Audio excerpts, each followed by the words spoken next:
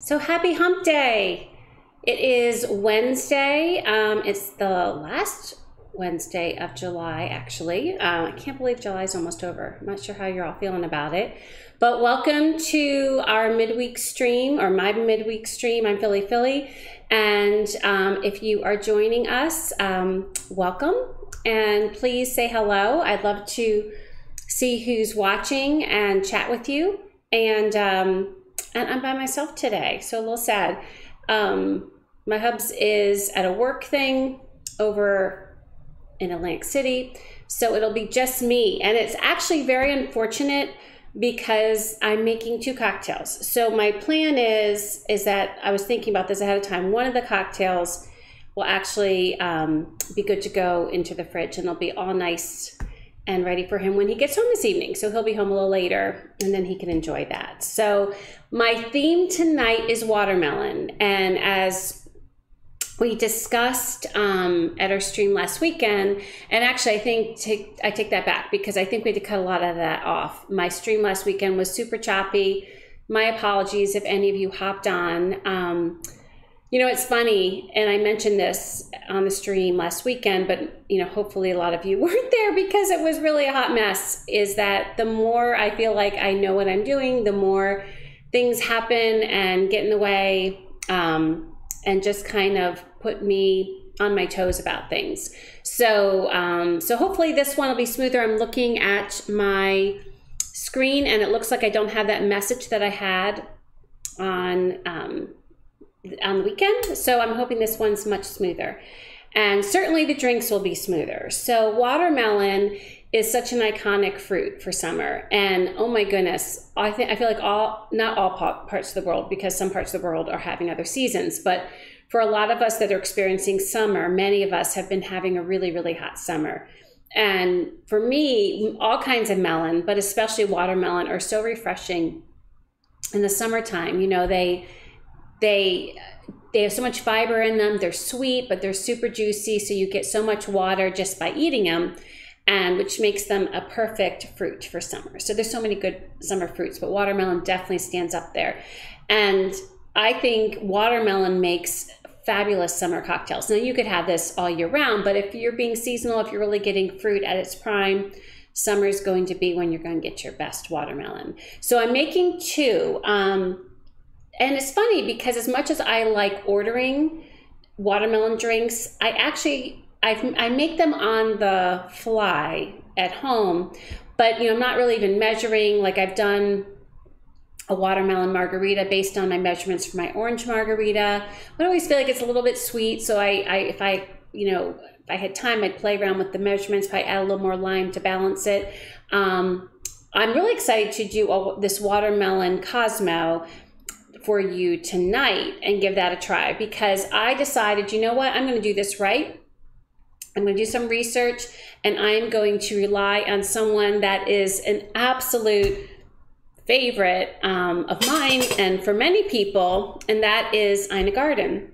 And especially during the pandemic, and I think we talked about this in one of our earlier streams, you know, she had made Cosmos in this big old glass, and I just love that she doesn't take herself too seriously, and she's just very relatable. So both of the recipes, and the links are down below in the description, are from Garten. So the first one I'm going to make is her Cosmo, and the second one I'm going to make is her Mojito. Now, what I love about Ina's recipes is that she makes it so easy to make for a group, which is great, right? Because you don't want to be, if you're having people over, you know, whether it's a party or a pool party or just bringing stuff to the beach, you don't want to be mixing drinks. You want it easy peasy and all set to go. So that I love.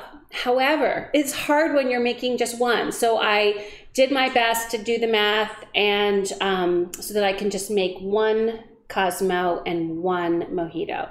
And you know I love mojitos. Actually, I like Cosmos too. So these are two of my favorite classic drinks, and with the watermelon spin on them. So, so you can see I have all the ingredients here. In fact, here's our lovely watermelon. I got this from our nearby food market. and it was delicious. We've been eating it. And for these recipes, it is much easier to use seedless because you are going to be pureeing the juice, which I already did here. Whoopsie, didn't mean to spin that again. Let me take that out.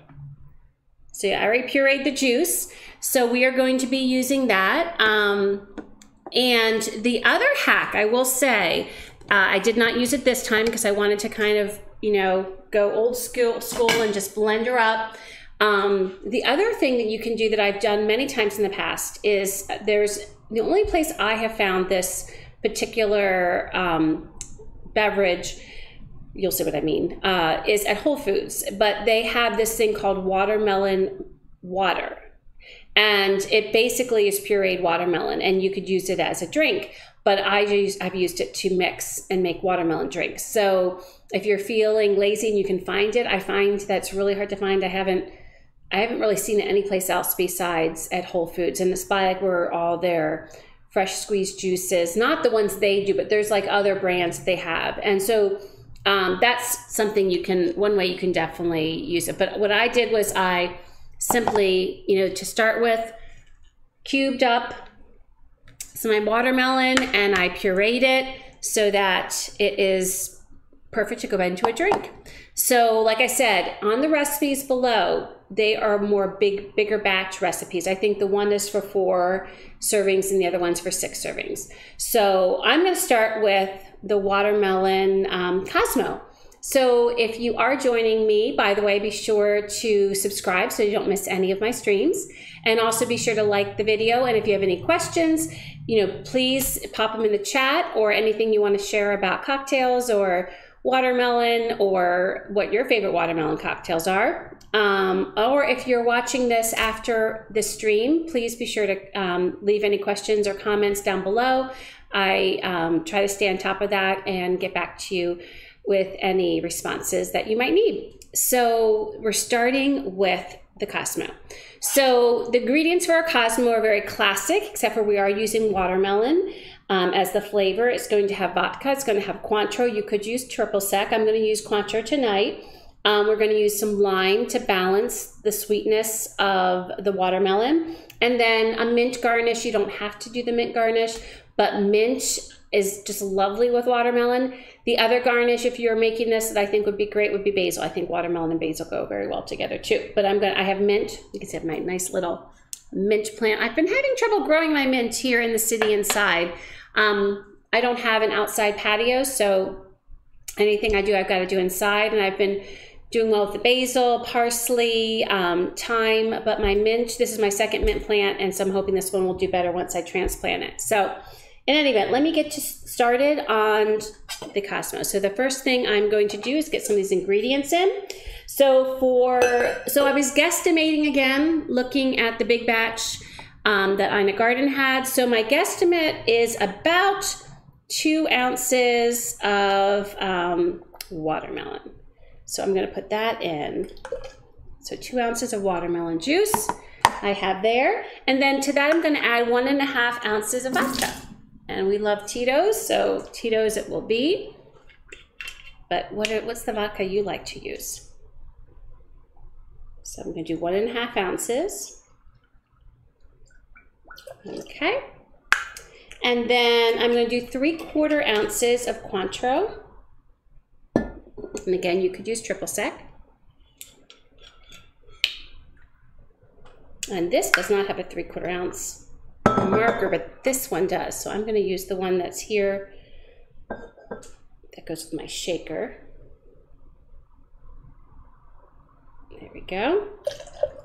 We were in Asheville last week, and we got to try so many different cocktails, which were very delicious. And I will say it reminds me so often that the best way to get some of the cocktails to really have the body and the flavor is by shaking. So I'm actually going to be shaking both of these. I think in her recipe you could just stir it, but since I'm doing it one at a time, I'm going to shake them because I do feel like it always gives it that little extra oomph, like it just brings it together more. And then we're going to do 1/2 ounce of lime. I'm going to guesstimate there. Okay. All right. 1/2 ounce of lime. And I'm going to put the ice in.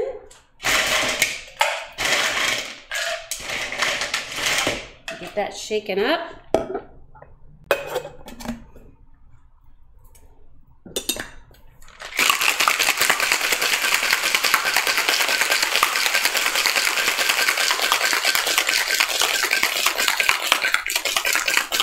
Okay, let's see. Oh, and if you notice, I don't have my lovely tunes tonight. So we were using the, and you could double strain it. I'm not going to double strain it. I'm just going to strain it first here. Oh, beautiful color. I'll show this to you in just a quick sec. Don't want to miss any of that. Very nice. And then you can see that beautiful color. And then what I'm going to do is I'm going to put a sprig of mint top, and I'm going to, as I've learned from some of the mixologists, I'm going to smack it so that it'll actually better release the those oils. Okay, so there we have it. So let me show that to you, how beautiful that is. You can see, gorgeous color. And I'm going to give it a taste right now.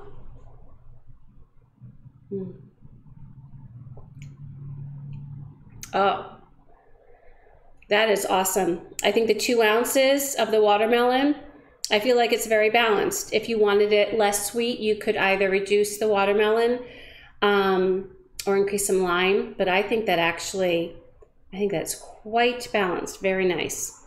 Wonderful. Okay, so I'm going to, so where should I put that? I'll put that right there so y'all can see it. A beautiful cocktail.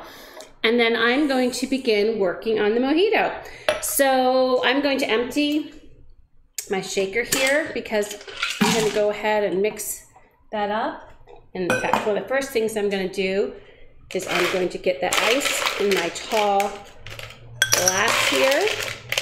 As you know, if Hubs was here, we'd be using the bigger Pilsner glasses, but this one will work fine by me. And I noticed in her recipe, which I thought was interesting, that for the mojito, she does not add any seltzer. So that, you know, honestly, most mojitos have, you know, club soda, seltzer, sparkling water in them. And so that's something I would definitely often add, but can totally be up to you. So for our mojito, what I'm going to do first, actually, I forgot to get my muddler out. What I'm going to do first is one of the ingredients is a 1/2 lime. So I quartered it up because it really helps it in the muddling. And I'm putting that at the bottom. And I'm just smushing it. Doing that first. Okay. All right. In fact, I'm going to get this moved out of the way. There we go. Okay. So I muddled my lime.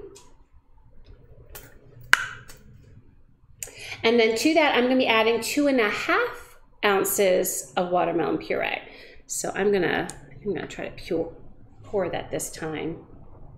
I don't think I'm going to be able to dip it like I did. Okay, I'm a little drippy. So there's 2. No, I think I will just scoop 1/2. Oh. Oh, not working. Okay. Let's see, it's a little more than I want. Okay, there we go. Oops, put this right here. So 2.5 of watermelon puree, and then 2 ounces of rum. And I was thinking to myself, whoa, Ina, like I think if you remember when I made the mojito, my favorite ways to make a mojito, especially if it's just for 1 or 2 people, is just, you know, muddling and really making it fresh with brown sugar, and you know, and just the flavor it imparts is just so fresh and delicious. And I usually put 1.5 rum in there. So if this is strong, then I would definitely do 1.5. I'll let you know. You know, I will be honest with you. So I'm gonna do per Ina's like hearty recommendations, and she says 2. So I'm gonna put it in. We'll see how my palate handles that. I do like a really well-balanced drink. Hubs likes things a little stronger, but for me, I just really like it to be everything in sync. So I have my 2 ounces of rum. Then we put a 1/2 ounce of simple syrup. So a little more sweetener. Okay, I have a 1/2 ounce simple syrup. Of course, simple syrup is just the same amount of sugar as to water. Boil it, let it, or you don't have to actually boil it, but bring it up to heat, a lot of times just to a boil, and then you take it off the heat and make sure to stir it till it dissolves, and then you can chill it. And that's it. So we have the puree, the rum, the simple syrup, the lime, and that's already in there, and then the mint. So what I'm going to do with my mint is I'm going to take some that we'll put in the drink. So let me just take this and get that. We'll put that in the drink, and I'm going to get some leaves to actually, go leave that guy alone. I'm gonna take some of these bottom leaves. I never know the best way to do this on these plants because like I said, the last mint plant just was not happy with me. I like lots of mint. So I'm gonna smack this, and I'm gonna put that in there. I'm gonna add some ice. And I'm gonna shake.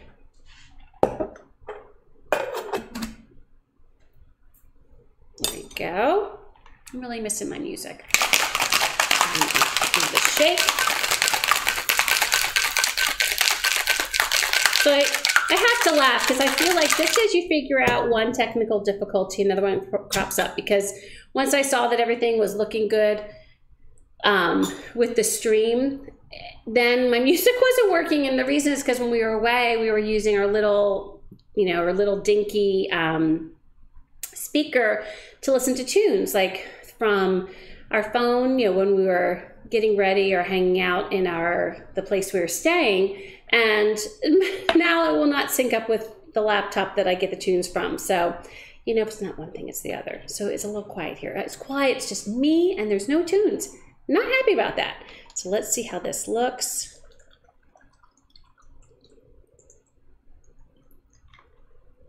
Better yet, let's see how this tastes.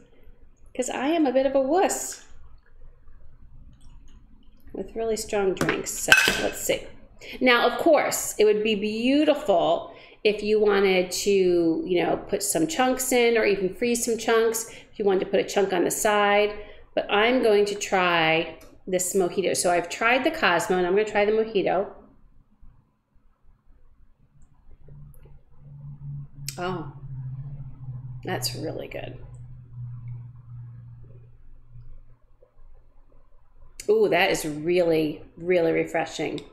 I thought the 2 ounces was going to be too strong, but I think because there's a little bit more of the, maybe you can see, because there's a little bit more of the watermelon in that drink, it's fine. It tastes really balanced.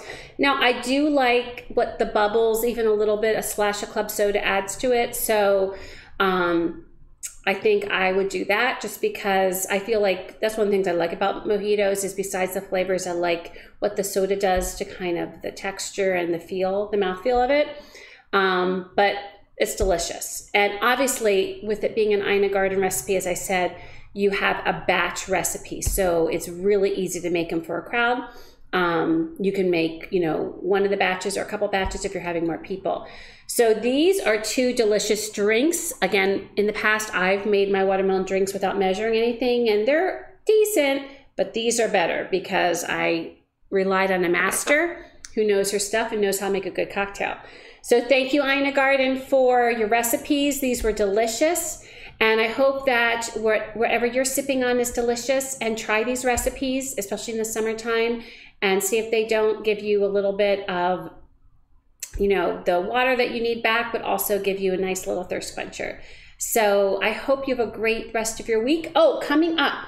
So I'm going to be dropping tonight or tomorrow, I'm going to be dropping the rest of my schedule. And in that, I'm going to be making a change to this weekend. Originally, I was going to be making the corn pie actually I was calling it Jersey corn pie because I really want to use Jersey sweet corn with it. And I'm going to put that off a couple weeks only because of just, you know, the activities that we're doing, and just I was thinking that would be better in a couple weeks. So you're going to have to hold tight with that a little bit, but I promise you it's worth it, so don't despair. So instead on Saturday evening, I'm going to be making, and I've never made these before. I've had them out. In fact, I had a poke bowl in Asheville at this delicious place called Rosabee's. It's right in the River Arts District. And it was outstanding, one of the best poke bowls I've ever had. So I've always wanted to make my own. And so I'm going to be making spicy tuna poke bowls. So I'm super excited about that. And it'll be Hubs and I, our dinners on Saturday evening.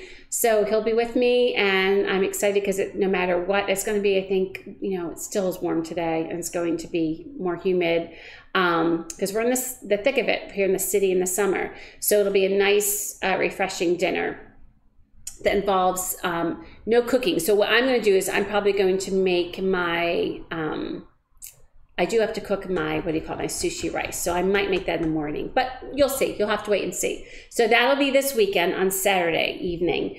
And I'll be giving you more information about that if you are on Twitter. So Philly Live on Twitter, I give you all the latest. I keep you updated on schedule changes, what new schedules are, if anything gets delayed, and do lots of food sharing on there. And then on Wednesday, I'm going to be doing another try or buy. So food review. So we have not eaten here for years. It's been like probably at least 5 years, and that is Luke's Lobster. So there's Luke's Lobster at many locations, you know, around the country. And we have not been there in a while, and we've definitely not done takeout from them. So we went there, and there's not a lot of places to sit at Luke's Lobster. The one in the city's in Rittenhouse.